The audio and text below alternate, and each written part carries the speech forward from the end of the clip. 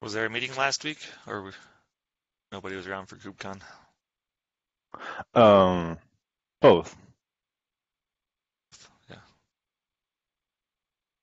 I see notes from Wednesday, but not Monday.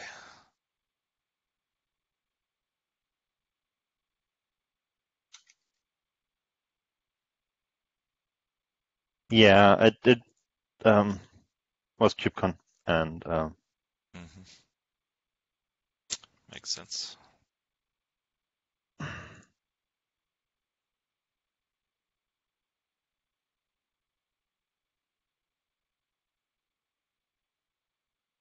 oh, we have a blinking lights pull request from Volker. I got to mention that. Um,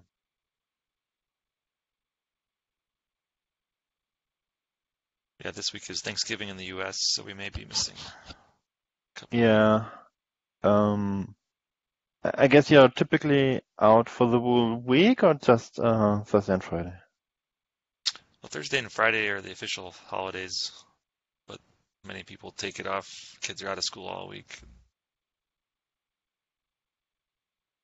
I'll be off Wednesday through Friday. Oh, okay.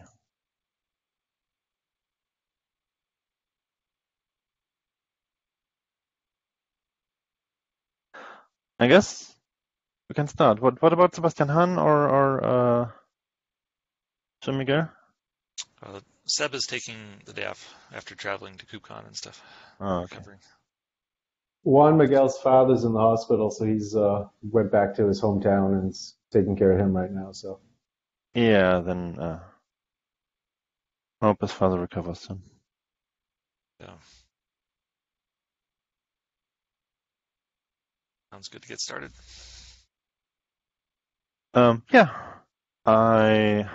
Yeah, I really haven't looked into anything else than the SSH orchestrator. It was a busy week. So that rook pull request is still waiting. About adding that Python client library to Rook itself and then making use of it in Rook orchestrator in Ceph. Still on my to-do list. So summary of the SSH orchestrator last week. We have a tautology integration of the SSH orchestrator right now, which is super awesome. We have made a lot of bug fixes, like SE Linux permission problems, Python exceptions, really a lot of groundwork to make things working. Zach from the Ceph Foundation is overhauling the installation documentation for the SSH orchestrator, which is great, really great. And we have a new package-based installation mode for Ceph daemon. So you can install Ceph daemon via RPM package and then instruct the SSH manager module to make use of that Ceph daemon which was installed via packages.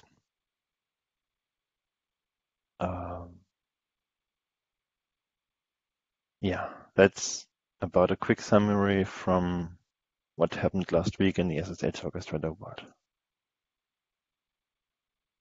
Any questions, discussions, missing problem, missing things?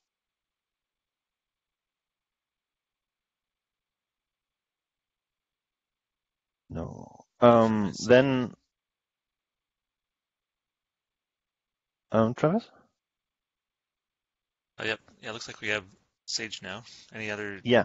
uh, anything else on this SSH orchestrator? I guess maybe he has something.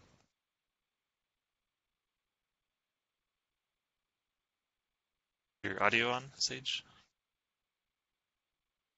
There we go. Yeah, sorry. Yeah, I'm just trying to get a bunch of pull requests merged. Sebastian will probably ping you in the next hour with a bunch of those. And then what's next on my list? some test improvements. I think the big next step, though, is really around the SSH orchestrator provisioning the rest of the dashboard dependencies. Mhm.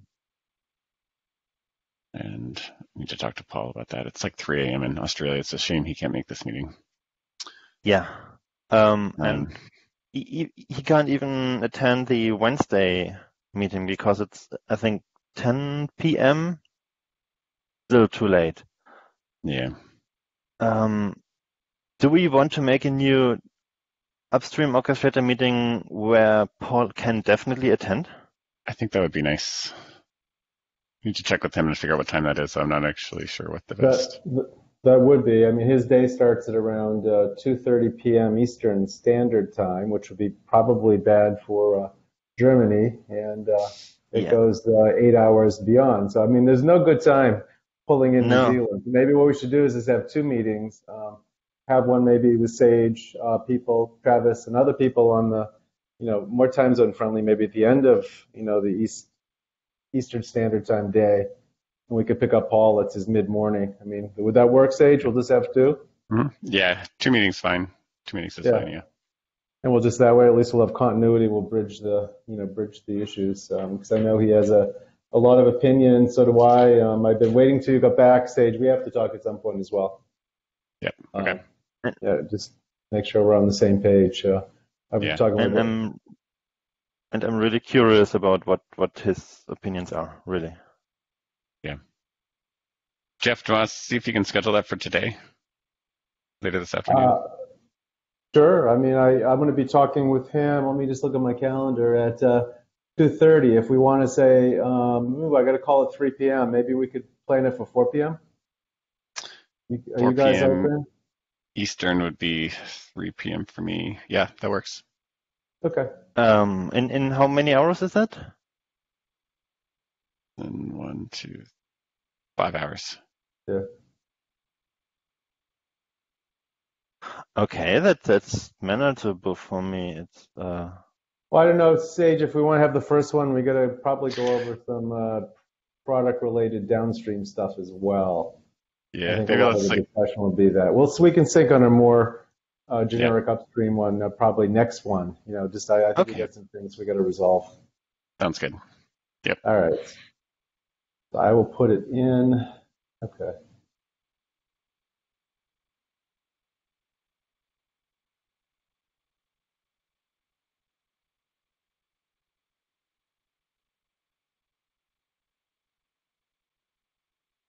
Um,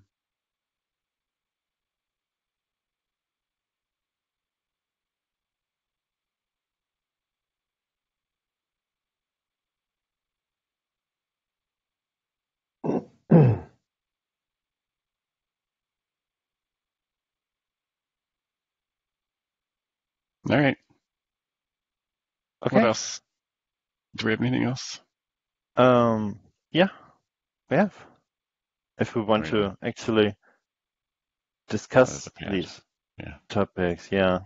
Right. So host labels to the SSH orchestrator. That would be some kind of similar thing to how Rook stores Mm-hmm. labels to hosts or to nodes. And yeah, the thinking is about adding that also to the SSH orchestrator to, provide solutions for similar problems or provide a similar solution for a similar problem. Like where can containers be scheduled on? Yep. And where not? It's kind of a bit simpler approach than Kubernetes, of course, but it seems about right to go into the direction. Yep. Yep. I agree. Sorry, so how do those host labels work with SSH Orchestrator? Is there some way you can discover the host labels? It's just the CLI commands that add remove host. You can also set labels on the hosts. That's it. So in the GUI, you probably like click a bunch and say label for OSDs, click these ones, label them for MDSs, or head custom labels. My thinking was that the labeling would allow arbitrary label names, but we would have generic labels. That would, if you just label it for MDS, it'll use those nodes to schedule MDS daemons. So you don't have to specify host names all the time. Right, makes sense.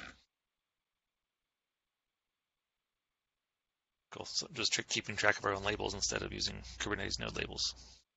Well, and the SSH orchestrator would do it in this case. Yeah. We would have those same commands would just pass through to the Kubernetes API to just add and remove labels, I assume. There's just a kubectl command to do that. Right, exactly. Yeah. So that way the dashboard, you would see the kube labels. I don't know, we might have to filter them or something so that it's only the ones that are relevant to Rook.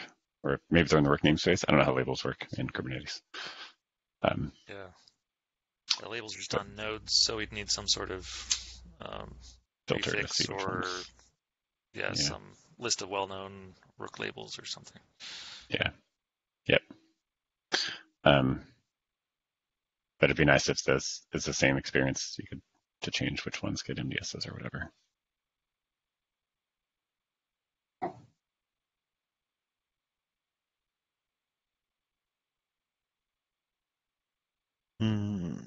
Yeah. Exposing the labels for, yeah. If we just put like a Rook prefix on all of the labels we care about, or Yeah. I think that'd be fine. Yep. Yeah.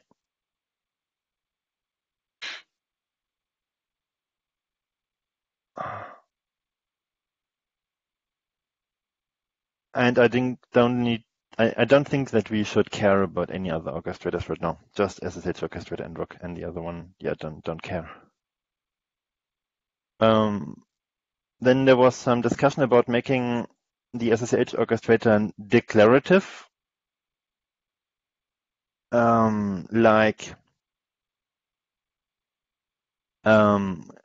of how Rook works. So you have a bunch of specifications, and then using the orchestrator command line to modify that specification, and then making the SSH orchestrator apply that specification to the real world. Kind of how Rook works, basically.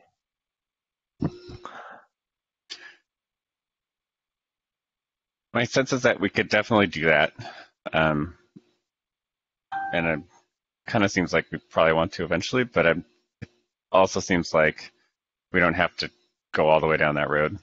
Everything would still work sort of if we sort of that partway through the mode. So that, for example, if we add all these labels, then the labels could be used only when you're updating a service, when you issue the imperative command to update the MDSs or add an MDS or whatever it is. And making it declarative would basically mean storing the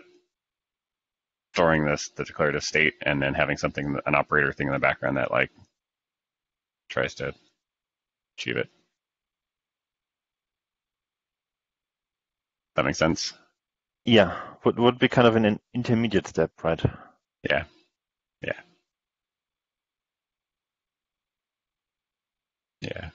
That's basically how DeepSea works right now. So you have some kind of configuration, and then whenever you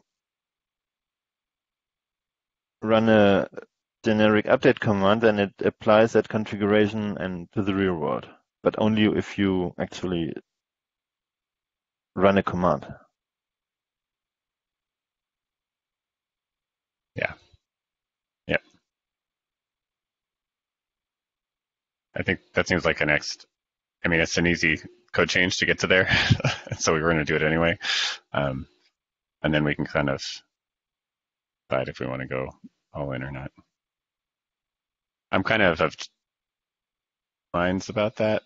At some level, it feels like the state of the system should be like what hosts are up and what services are deployed on those hosts. So that state is sort of the real world as opposed to what you want the real world to be. But I don't know. They're good both ways.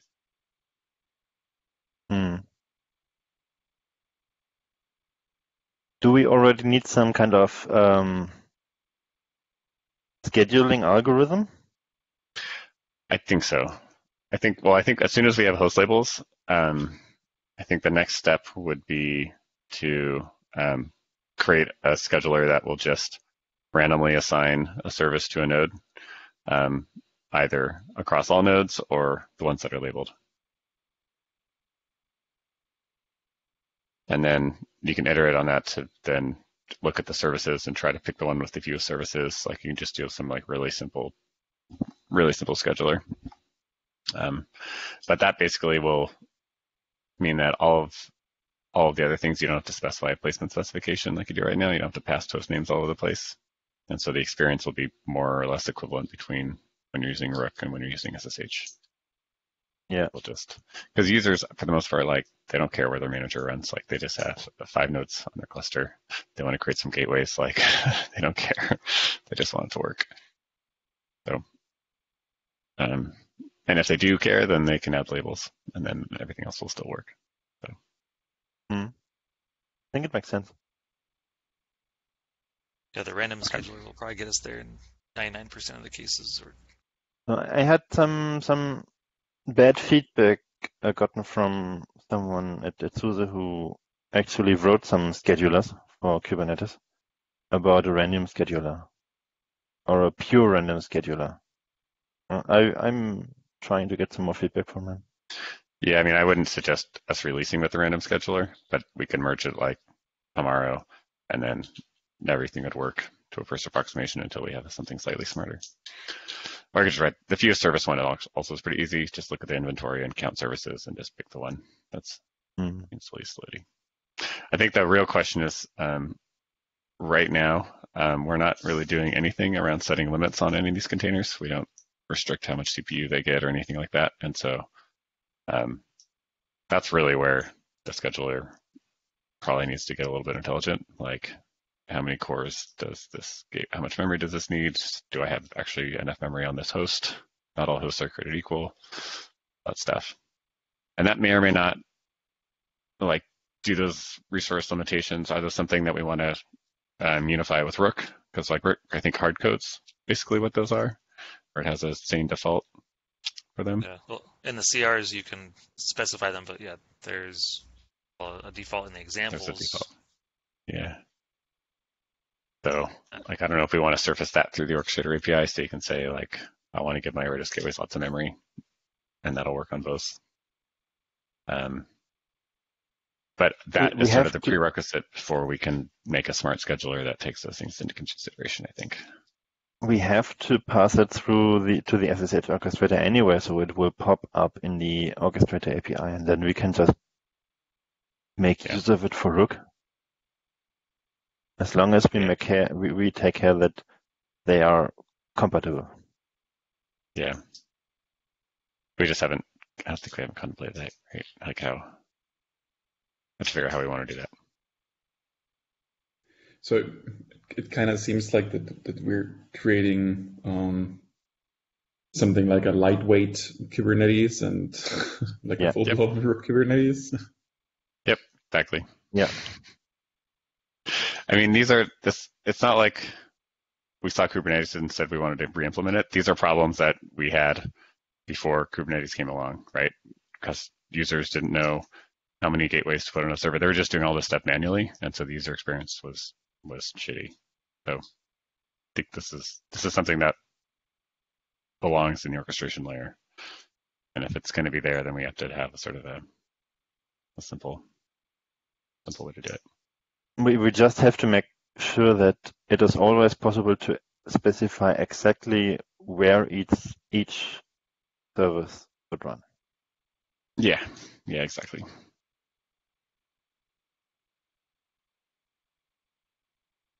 And I think also we have to make sure that we are pointing people in the right direction. So when they start requesting features that are not that easy to implement, we should not like give in and like implement everything in the SSH orchestrator, that it slowly becomes a Kubernetes clone or whatever. Yep. I think it was clear from the beginning that the SSH orchestrator will get some ideas from Kubernetes and Rook. But we should push people in that direction. I agree.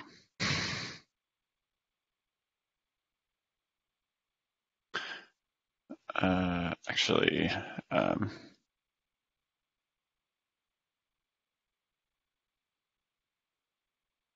yeah. Mm-hmm.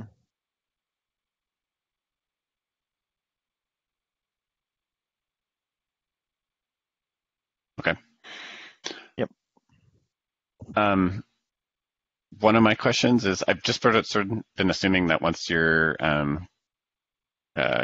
whatever continuation completion thing merges, that it'll be easier to expand the size of the worker queue in the SSH Yep. orchestrator, so we can have lots of stuff going on in the background. Is that true? It will make it easier, but it's not impossible right now. Okay. Okay. Well, as soon as that merges, then I think we should work on that, because I think we need to figure out how to make, like, service discovery, for example. We want to have be having 10 or more SSH connections open in parallel, scraping all the hosts, and not like iteratively walking through them or something. Right now, that parallelism is hard-coded to 1.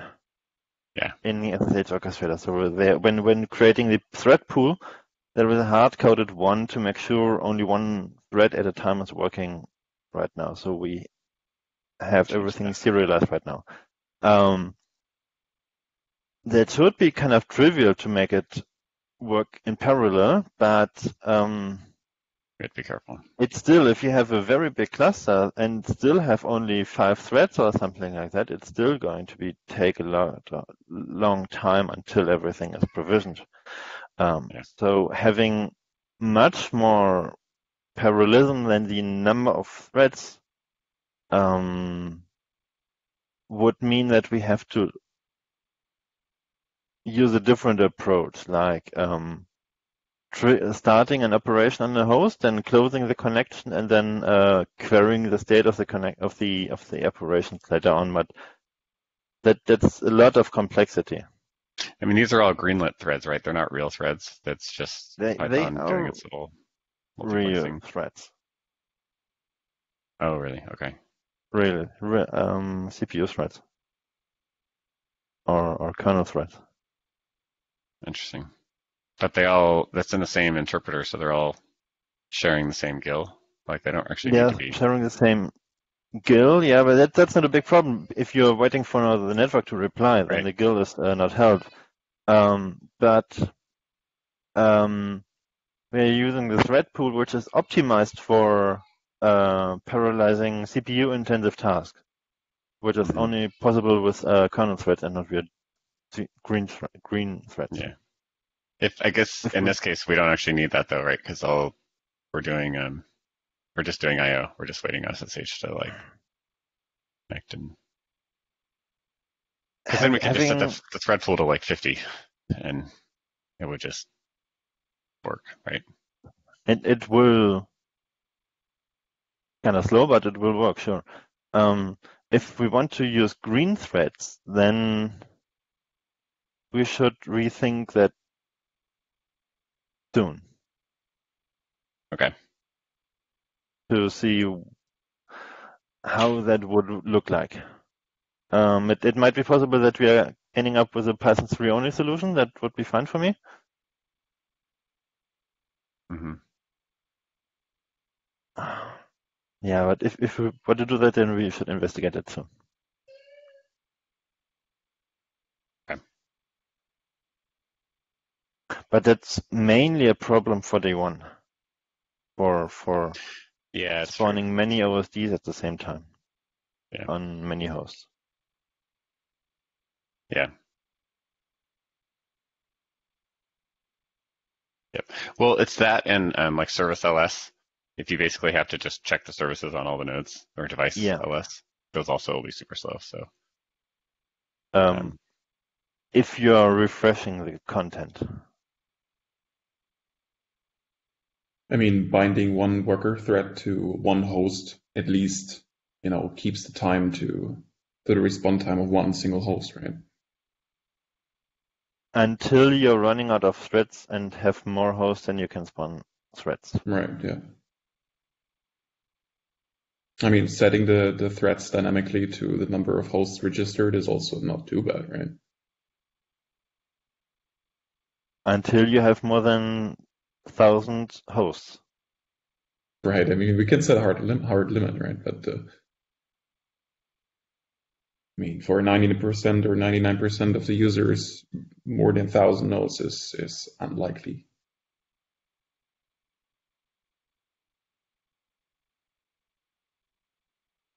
But yeah, I don't know.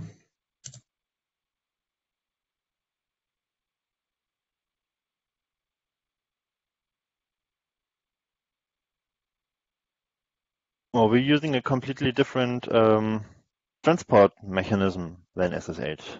Like, That I was don't also know, my idea. Yeah. DRAM-Q, for example, that would also work. Yeah. But then, yeah, we are really doing salt over again. Yeah, exactly.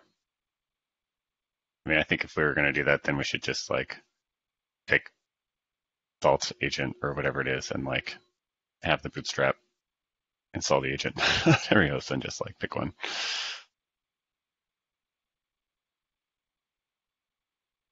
I think SSH is not bad for our purpose. I mean, for day one operations, certainly this can take quite long, but if we have some kind of optimization, we think we can get it down to an acceptable amount of time. But for day two, there are not that many operations, right? So it's some of them are long running, but they're long running anyways, and I'll shrink it down by using a different transport.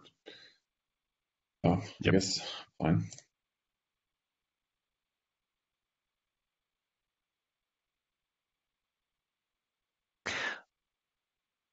So the completion architecture is completely independent of how we actually schedule or make things asynchronous. Yeah.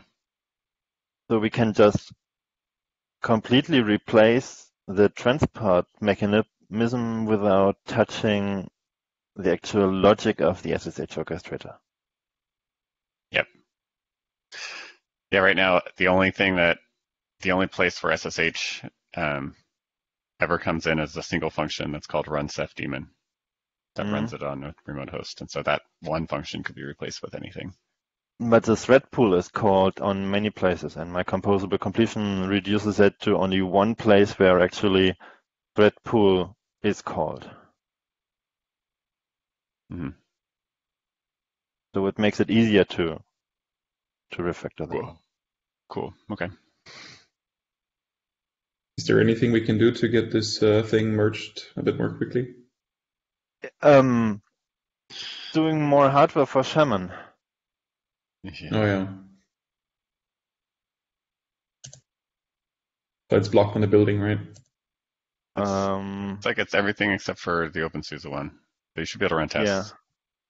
The other ones, you only need the CentOS, two CentOS ones, and the Bionic Vault one, and then you can run the QA suite. It should be good. Okay, then I can run the QA suite without Shaman being completely waiting. Yeah. Let's see how it goes. Okay, anything more regarding parallelism in the background operations? Next topic. Upgrades. Right. So the check one, it adds one function to the orchestrator API that basically asks the orchestrator to translate container names to hashes. Because I didn't want.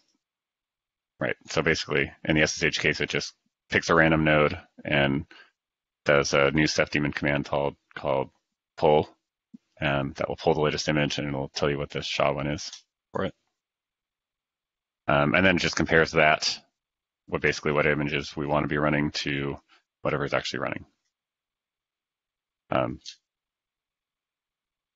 should probably refresh my memory and look at this thing again. So this is basically the upgrade check command that this does. And then the next step, I think, is to do the actual like minor release upgrade. And my question there is how to sort of combine this with the Rook's management of upgrades, like how much of it we want to do, because there are two things, I guess. So for like things like upgrading stateless services, Rook is doing it on a per deployment basis. So it basically tells Kubernetes that it wants this service set, daemon set, deployment, whatever, to be a different image, and then Kubernetes restarts them one by one. Is that right? Right. Yeah. And there's like is there a hook to like have the check in between each one to know that you're ready to do the next one, or does Kubernetes just sort of go for it? Yeah. Well, the operator really updates each deployment one at a time, and we don't use daemon sets hardly anywhere really, except maybe in the CSI drivers. So all the OSDs have their individual deployments. Mons are individual. But so Rook goes on a deployment basis, which is basically going to be like 5 if RGW daemons, for example. But it tells Kubernetes to upgrade all 5, and Kubernetes will go across the. Right. Yeah. Right. Okay. RGW, I can't remember specifically. I think we have an individual deployment, so for how much we wait between updating RGWs, we might just blast all the RGWs or wait for one at a time. We should wait for one at a time. But I think the main question for me is how much of the upgrade logic should live in Orchestrator CLI, sort of above the orchestration abstraction, and how much of it should be below. The way that Kubernetes does it makes me think that the stuff above the layer should be like upgrade all the monitors first, make sure everything's okay, then upgrade all the OSDs, make sure whatever, like on a per service type basis. I mean, we even have the logic. basis. I mean, we have the logic to upgrade the cluster in Rook already. Yes, but it's the simple logic, right? So it'll work fine for point releases, but when we do major upgrades, it won't, because we want to have more stuff in there. So, and we need to implement that same logic for SSH anyway. So I think the question is whether we sort of shift some of that back into the manager, or we sort of have two parallel things. Because, for example, for like Octopus to Pacific, there's going to be a bunch of steps. Like after you do the monitors, then you probably fiddle some option. After the OSDs, you change the require OSD release. Like there's all this other stuff that's sprinkled in there that varies per release. We don't want to have to do that twice. We can avoid it. Yeah, we definitely have to change how we do it in Rook if we want to move that up a level to the manager, or the operator owns it right now instead of like the manager module. Yeah. And because for Rook, is it a single image for the entire cluster? There's basically one property. This is what the cluster should be. For all the Ceph daemons, yeah. There's the Rook operator image, and there's the Ceph image, all the daemons. Because what I was planning on doing for the manager module would be that you'd run the check just to see what it wants to do, or things should happen, and then you would basically say upgrade, like start or something like that, and it would kick off a background process that would do it. And basically for each daemon, it would update the Ceph config for that one daemon that it's going to restart, reprovision it, and so on, and then it would work its way through. And it would have some basic state that says that the upgrade is, the target is this, and it's in progress, so that if the manager restarts, it can pick up where it left off. And then also you would have a CLI command that would like upgrade pause, cancel, or something like that, upgrade resume. So if like it's in the middle of upgrading and restarting all this stuff and you're like, you want to stop, you just wanted to take a break, you can do that. And it could have like a progress event also that shows that it's 70% the way done with the upgrade. That's sort of what I was thinking. But the Rook operator, like sort of owns all that, and so you don't have things like pause, right?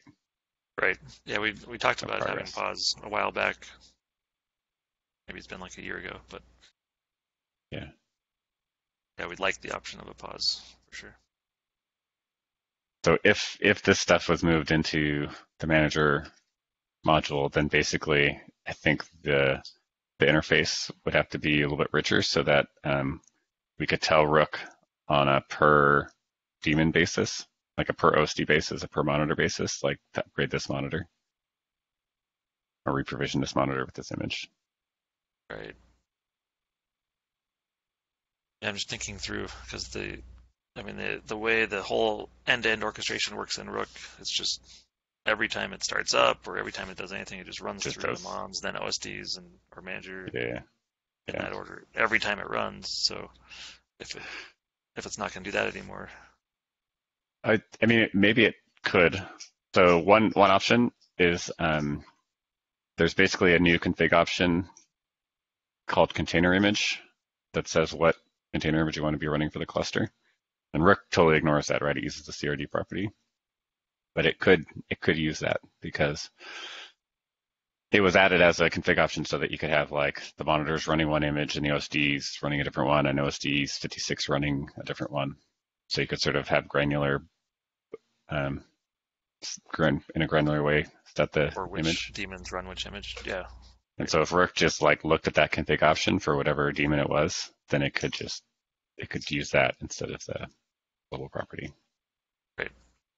And if in that case, then the upgrade stuff would almost be like Rook almost wouldn't have to do anything, right? The manager would change the option and it would probably just have one call that says like reconsider, look again, whatever, refresh, right? And the granular list would say, okay, we'll update the mons, and then the operator's done. And then when the manager's ready, it would request the next one. Yeah. Like in theory, it could kick off the full orchestration, although that would be inefficient, but it would work. Principle. And well, hopefully we can work on making the orchestration more efficient too, or notice, oh, I'm only updating this section. Let me do everything else. Yeah. Yep.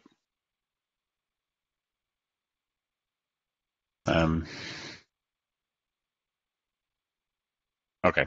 Well, that's what I'm currently thinking. But I think we should just start with the check and get that in, and then I can prototype something with SSH and just see if it looks like it'll work well. This one might actually make sense to wait also until we have like a release candidate or something a little bit further. Because what I was also thinking here is as making it so that it's user friendly. So there would be, instead of having the config option be like the full container name, it could like leave off the tag, for example, or something like that. And so when you say, the command would basically be upgrade to 14.2.6, and then we would construct the appropriate label. We figure out what the appropriate label is for that from the global property. Yeah, because like the user doesn't necessarily care that the image is Ceph/Ceph:\v whatever, right? They just I want to run this version.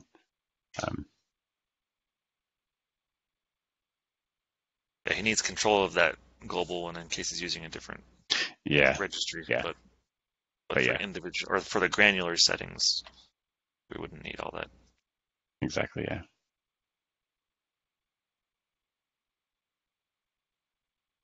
And also, it might be that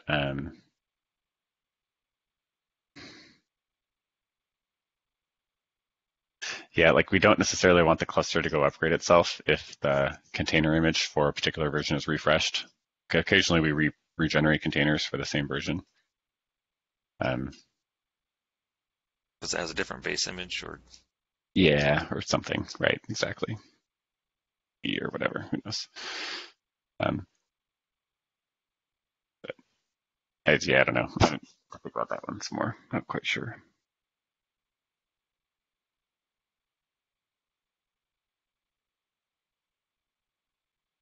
Okay. Anyway. Lots to think about for upgrade. Yeah.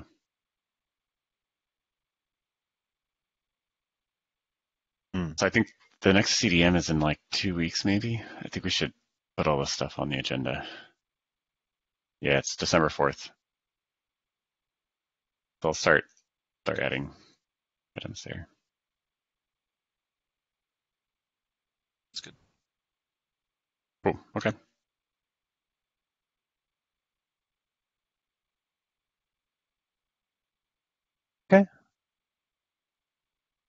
Next topic.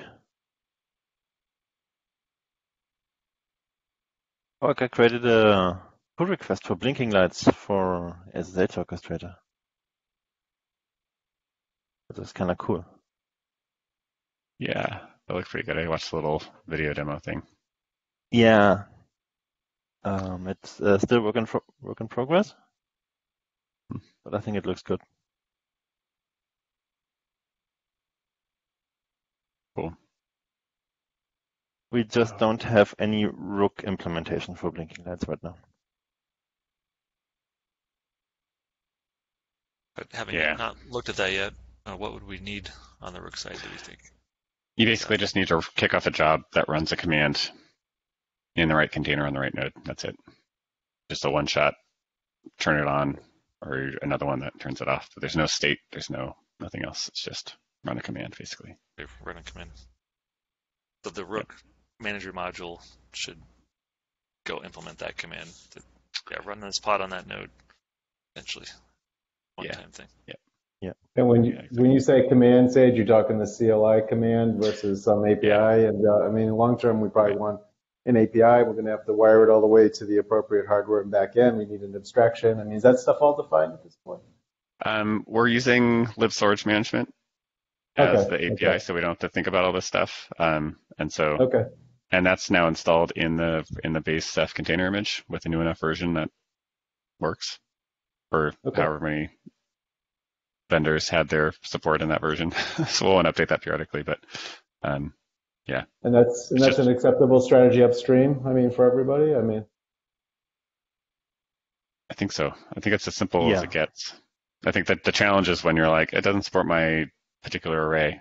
And the way to fix that is to like add support to lib storage management, have them do a release, and then get that new version into our container.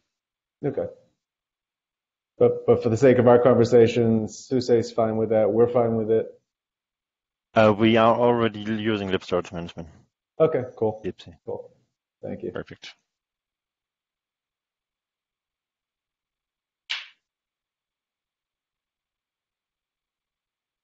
Okay. Is Rook version var used by the manager modules? Yeah, that was my question. Last week at KubeCon, I was talking to Seb about the upgrades and whether or not daemons need to be restarted during a Rook upgrade. And so the only reason the manager pod is being restarted is because of that environment variable we set on the pod spec. And I didn't see anywhere in the Ceph code base that consumes that environment variable. I remember adding it a few months ago, but I can't remember where in the manager modules we were going to use that. We used to use it. Did you maybe it got removed?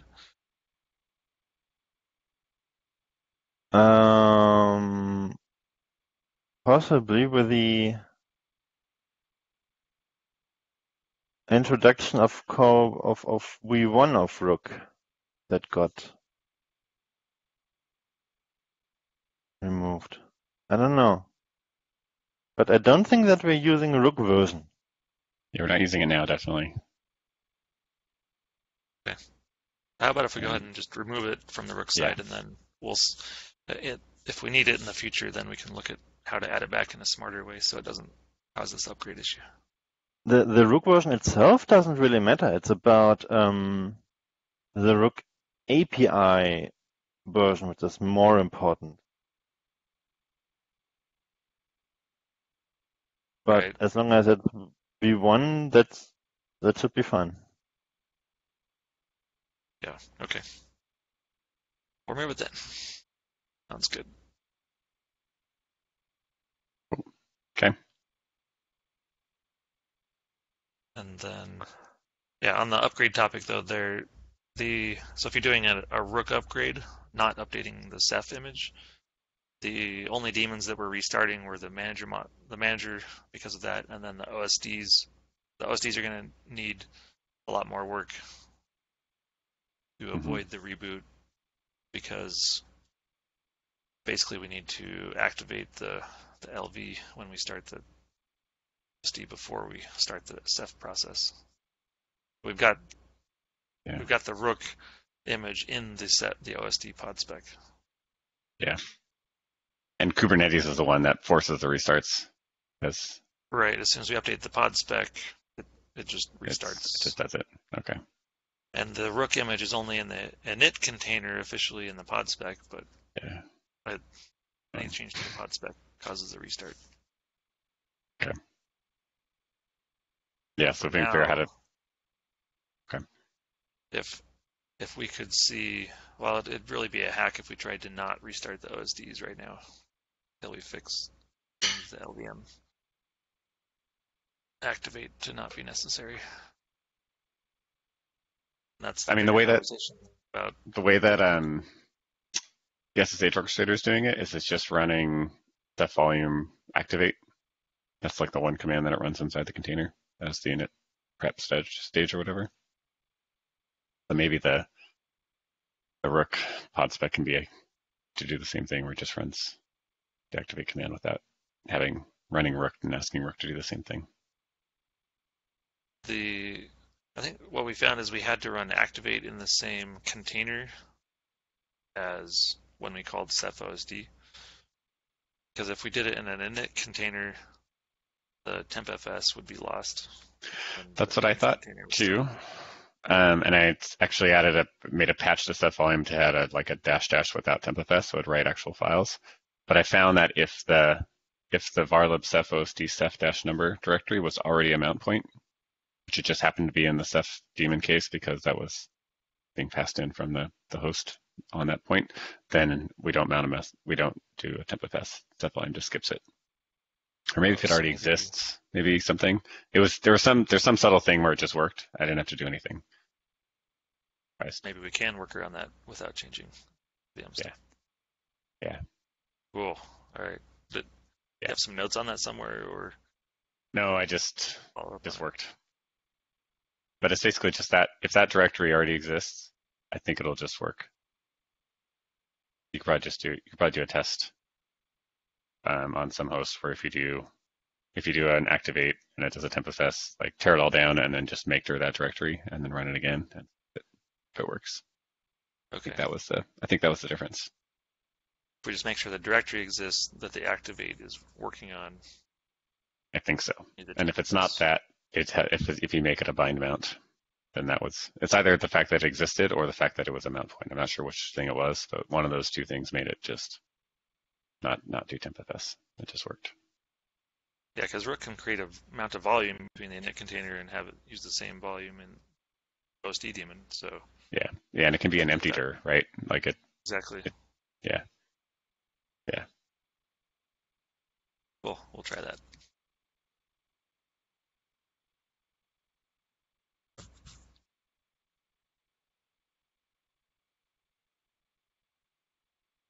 Yeah, someone came to the rook booth and talked to Seb. I wasn't there at the time, but they said, yeah, there's this one issue where we're not sure we can deploy rook because of this one thing, and it's because the OSDs are restarted during rook upgrade. Why do that? Yeah, okay.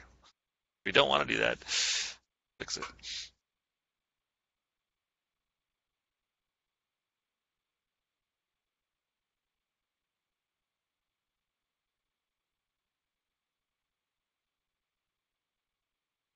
Yeah. Okay. Last thing, right now when you do a service discovery, it's doing an exec inside every container just to run ceph-v to get the Ceph version, there are two problems. One, it's slow. The second problem is on my latest Fedora, podman exec seems to be broken. So I guess that's my problem and not anybody else's. But I really want there just to be a label on the container that just has the Ceph version that is in that container. And for some reason, because of the way that the makefile works for generating the Docker files and whatever, it's just awkward to do that. So it's not an easy change, but I think we really should do it. I think it'll be worth it because then you'll just do an inspect on the image and you'll know what's inside without having to run the image, run ceph-v inside or something. I don't know I don't know who we can bug to do that. Sebastian, I don't know if there's anybody over there who might be able to tackle that one. I wonder if Work is doing the same thing. Like if you're trying to figure out what version of Ceph is in the container image, do you launch a job that does it, right? Yeah, we actually launch a job, get the output. Yeah. So you could skip that step. You could just inspect the container image probably using a simpler API. Properties. Yeah. I think we tried to figure that out because the image had properties, but without actually running the image, we couldn't figure out how to. Yeah. Well, the current image doesn't have the property that tells you what version is inside, so it tells you the SHA-1 of the Ceph container.git is like totally useless, right? Nobody cares. The actual Ceph version. Yeah, if we could figure out how to inspect an image, that'd be awesome. Yep. All right.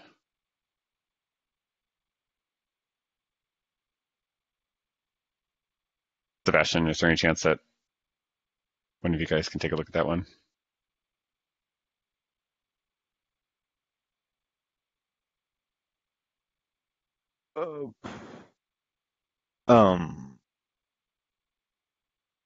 That version.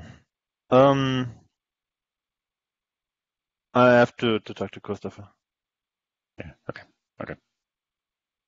I think the last big refactor on Ceph Container was done by Blaine about a year ago. Okay. So he might have like the background, but I imagine he's super busy, so I don't necessarily know. I'm going to talk to Christopher and to Blaine. Christopher basically took over the whole container part of from Blaine, so I guess it's going to be Christopher. Cool. Okay. Sweet. Okay. All right. That's good. Guess That's all I have. that's it for today. Yeah. Sage and Travis, I did send out a meeting for 4 if you guys want to join. Travis, I just added you. I didn't know if you wanted to. And hopefully Paul can join. That's predicated on that. I'll let you guys know. I'll cancel it if you can. I'll find out at 2:30. Sounds good. Awesome. All right. All right. Okay, talk to you later. Thanks, everyone. Bye, guys. Bye. Bye. Yeah.